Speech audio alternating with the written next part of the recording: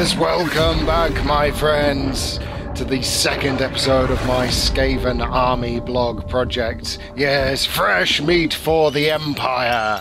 In today's episode, we are building a warp lightning cannon from scratch. Oh yes. So what are we talking about in today's episode? Well, in the past, I have owned the Games Workshop Warp Lightning Cannon kit. I've assembled it. I never had one of the metal ones.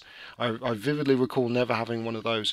I did actually convert one to have an Empire Great Cannon, like the barrel of the actual Warp Lightning Cannon to be that, because that was quite in keeping with the traditional look. But for the life of me, can't find it. I probably sold it at some point. As far as I'm concerned, it's gone forever. So this video is all about making a brand new one from scratch. So let's jump straight into this.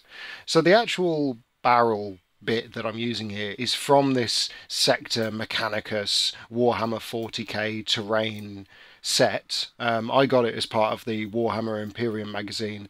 I believe you can still get it on the GW website. It's part of the big skull generator thing. I'll throw an image of it on the screen. Wonderful bit. And from physical memory of what the Warp Lightning Cannon used to look like, it's the right size. The barrel is the right size. It just needs some adapting, shall we say. And as you can see here, it so nicely fits onto the correct size base, although this one has got a bit of a ding in the front of it, but I'll take care of that. You know, I'll straighten that with a pair of pliers and a file. So like with my previous video, I'm not going to show you a laborious step-by-step on how I assemble this thing. It's more of a talk through, just sort of going on the highlights, because ultimately there's only so much time in the day. But at the same point, it is quite interesting when you're scratch building something to try and get as much authentic GW stuff from that faction as you can. And the thing is, I actually had leftover wheels and parts from the Warp Lightning kit, as you can see, as well as this big red toy wheel that I'd sort of previously designed for like an orc faction customization thing that just never came to fruition. Like looking at the little guys here that could fit on there, you know, I've got bits from the Warp Lightning kit. I believe these panels, these wooden plank bits, they're from that kit as well. And it's the kind of stuff that you chuck in your bits box. You're too desperately afraid to actually use at any point, but you think, well, why not? This is the right time.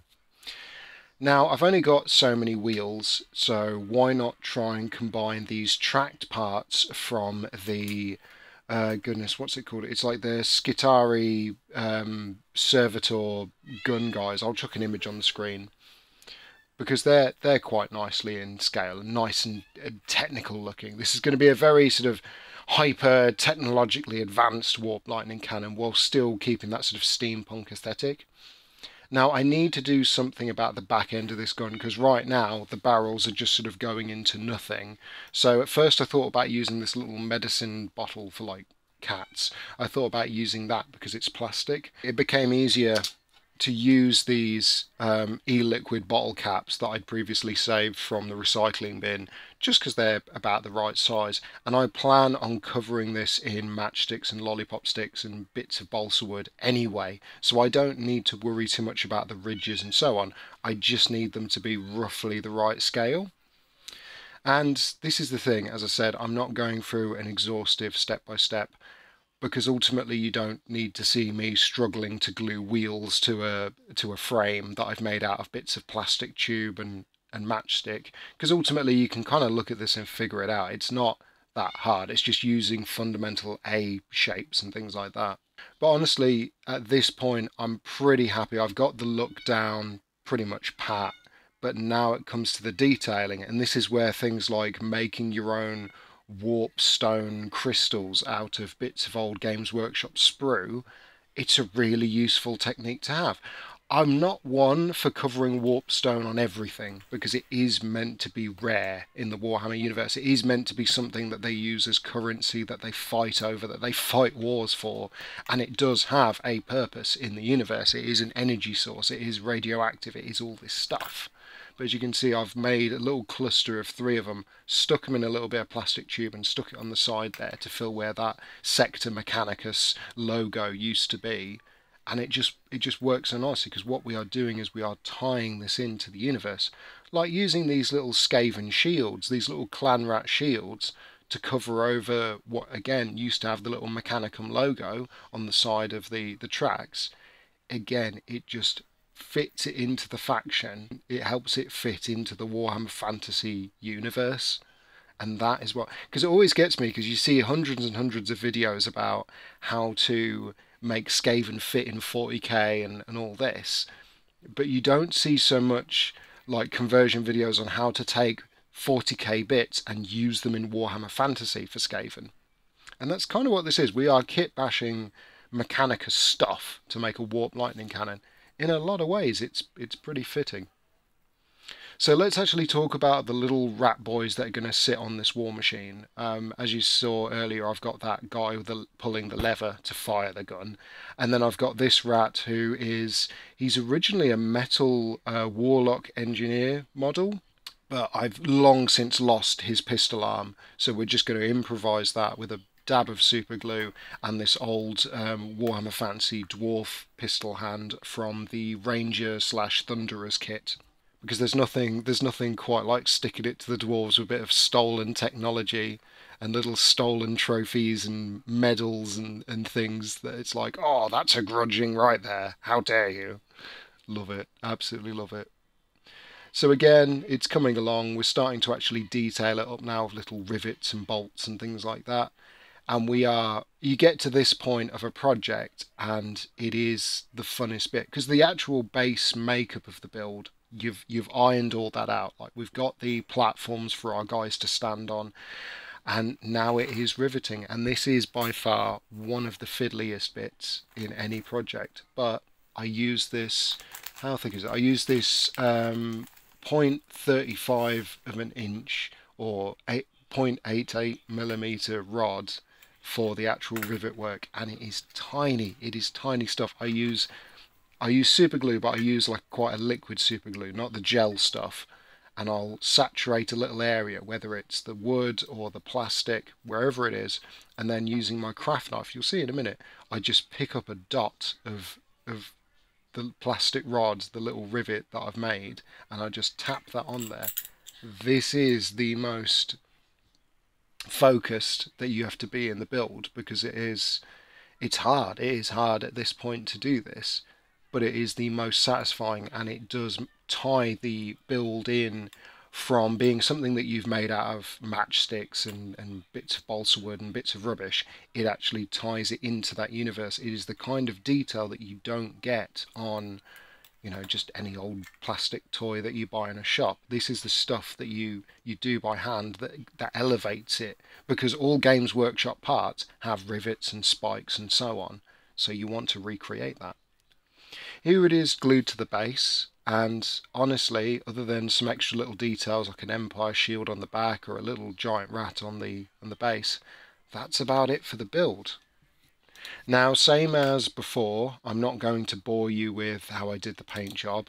I think it's worth pointing out that these big kind of builds, they're not as intimidating to paint as you may think. And I appreciate my photos look super washed out. It's just a sad matter of fact for the lighting. It is actually a lot shinier than it looks when you see it in real life. But the actual, once you get, spray it black, get a layer of brown paint on there, all of a sudden, picking out these individual different textures and colours, it's really quite simple.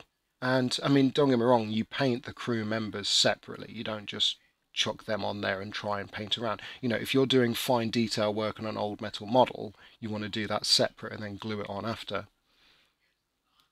And the only exception to that being the giant rat, because the giant rat is 3 colours. It's pink, it's brown, and it's silver with the chains that are on it. Honestly, I am happy with how this turned out. It has been a long time since I painted a big Skaven war machine. Well, a decade, in fact.